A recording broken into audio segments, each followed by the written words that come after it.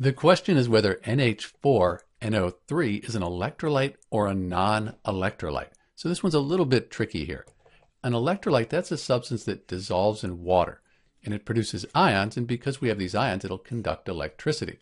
So for NH4NO3, you need to recognize that NH4, this is the ammonium ion, and this NO3 is a nitrate ion.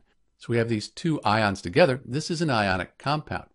If you know your solubility rules, when we have compounds with the ammonium ion in them, very soluble. Likewise, the nitrate ion, that's also very soluble. So we put this ionic compound in water, it's going to dissolve into ions, they'll have a charge.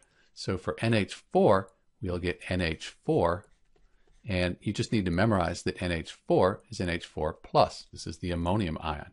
So we get this, and then for the nitrate, that's NO3, and again, you need to memorize NO3 minus. Both of these very common ions in chemistry.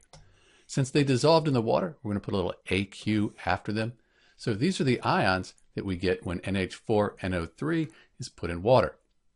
Back to our definition, an electrolyte, a substance that dissolves in water, produces these ions here, and it will conduct electricity. So in answer to our question, NH4NO3, this ammonium nitrate, is an electrolyte, and it's a strong electrolyte because these dissociate or dissolve completely to form ions, and it will conduct electricity quite well. This is Dr. B, and thanks for watching.